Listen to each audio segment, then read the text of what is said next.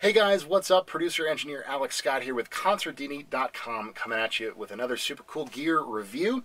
This is the Egnater Tweaker 20. It is an incredibly versatile all-tube guitar head that is really ideally suited for either home practice, small gigs, or in my personal circumstance, living at home in a recording studio. It's really ideally suited for these because of its versatility and how many different basic amp tones you can get out of this box. Now, I have the head here. It does also come accompanied by a 112 cab, which we have isolated in one of my ISO rooms off camera, so any recordings that you hear here in a little bit will be played through that 112 cab. But it does come either as a standalone head, or you can buy the cab included as kind of a combo setup. So the reason that I settled on the Egnater Tweaker and, not a Marshall or a Fender or one of the other kind of typical guitar amps that you might see is because of the level of versatility that is present in this head, that they designed into this head. So it actually internally has a number of different kind of circuit paths that can be configured to sound like some of the most common and famous amp combinations or amp heads in all of guitar history. So obviously we have play and standby, kind of typical tube amp stuff, but then we have this vintage or modern switch, which changes the voicings of the first gain stage to kind of, either push it more towards a vintage sound or a modern sound. I'm not sure exactly technically how this is done with the circuitry, but it sounds right to my ears. And we have a basic 3-band EQ, but we also have this USA, AC, or Brit switch, and that's kind of code speak for Fender, Vox, or Marshall. Putting it into Marshall mode bumps up the gain a little bit, gives it that real gritty, real forward sound that Marshall amps are known for. AC gives it that smooth, creamy fuzz that Voxes are known for. And then USA is kind of the cleaner one and gives you some really great, very Fenderish tones. And finally, over here, we have hot or clean gain. And this changes the initial preamp stage, the first stage of the gain, to either be boosted a little bit, so you can make the head break up a little bit easier with hot, or if you're going for a cleaner tone, you can set it to clean. Then we also have these two switches over here that change the voicing of the circuit. We have bright and normal. Bright obviously is going to accentuate your top end. And then we have tight and deep, and that's going to mess with your bass frequencies a little bit.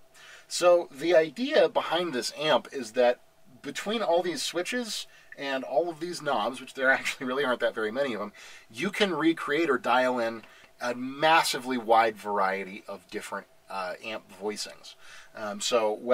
For me, because I work in a recording studio and I do a lot of kind of project recording work, sometimes I might have a guitar player in who's working on 3 or 4 different records in a single day.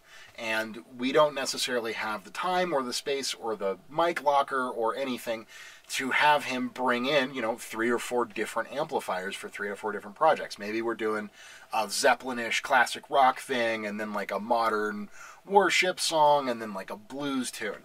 Well, instead of having to bring in, like a Tweed and a Marshall stack and then some modern clean boutique thing, I can pretty much come over here and say, okay, what are we doing? Blues? Well, we'll go clean, we'll go normal, we'll go deep bass, and we'll set it on USA and vintage. And then mess with the settings from there and get an amazing kind of clean, very Fender-ish, old school, like a Tweed or a Deluxe or something like that.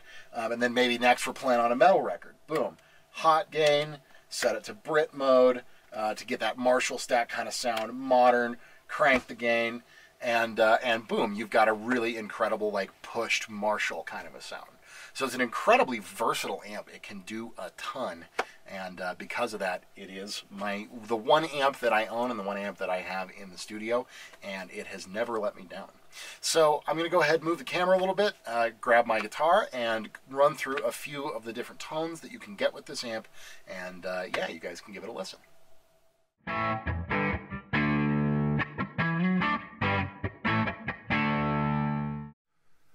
Okay guys, so here we have our Egnater Tweaker 20 head. As I was just saying, tons and tons and tons and tons of options here. But they're all really simple. It's all really, really easily laid out. So I just wanted to go ahead and run through and show you guys a couple of the tones that it can get. Right now I've just got it on a pretty simple, kind of clean Fender sound, something that you might hear from like a hot rod.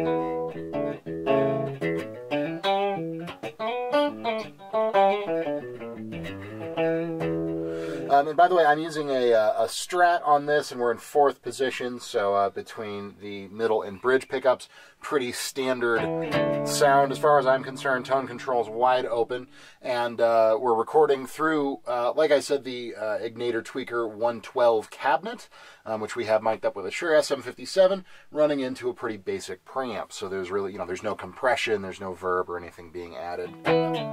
So again, this is like your just kind of a basic, clean, Fender-ish.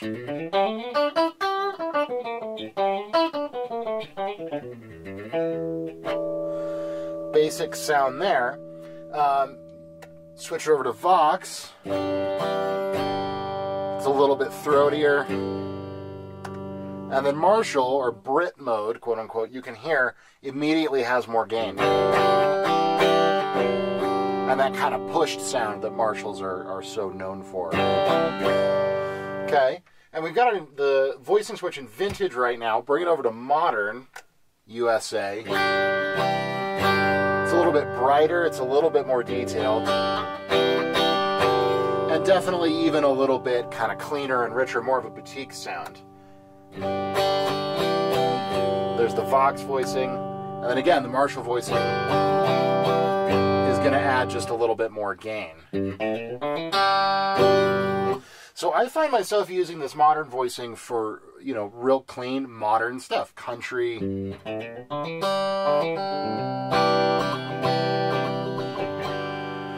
Or, kind of modern rock type stuff.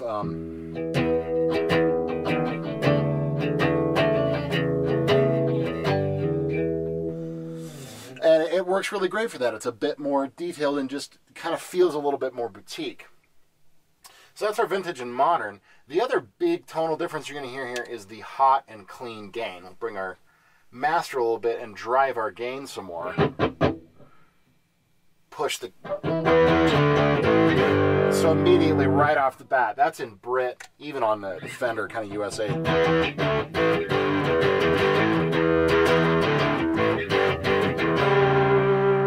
Instantly, you've got a ton more gain at your disposal, all the way up to,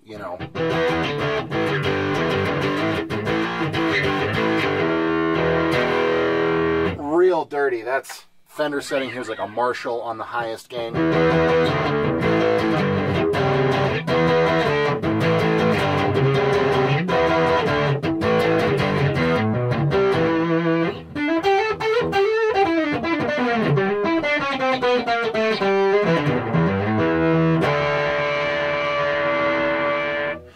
You can get some real high gain out of this thing.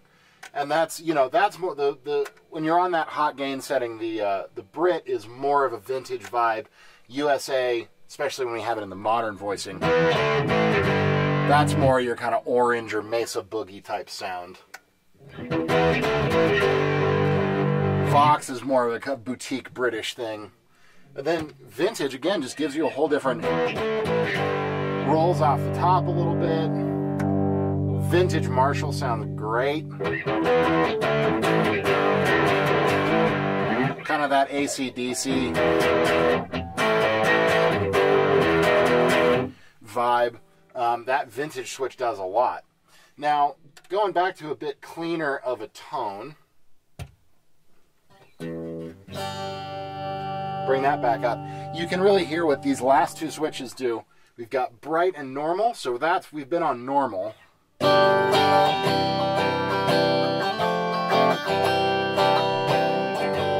Now we kick it into bright.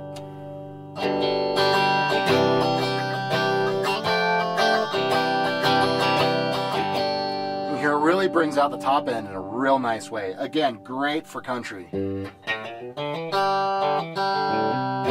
Especially if they put our Strat in bridge position.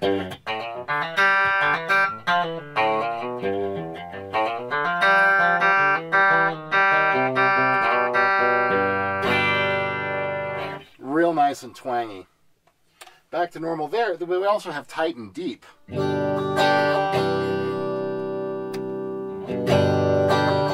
That's with the deep engaged. So you get just a little bit more low-mid presence out of it.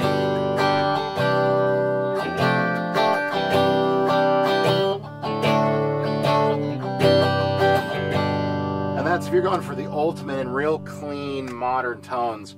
USA, pretty even EQ, clean gain at about noon, master about noon, modern voicing, and the bright and deep engaged.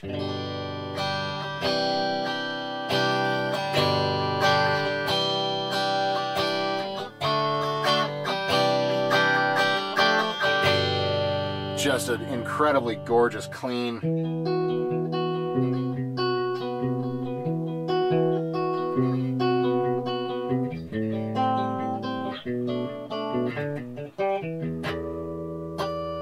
Really, really nice, gorgeous, clean gain.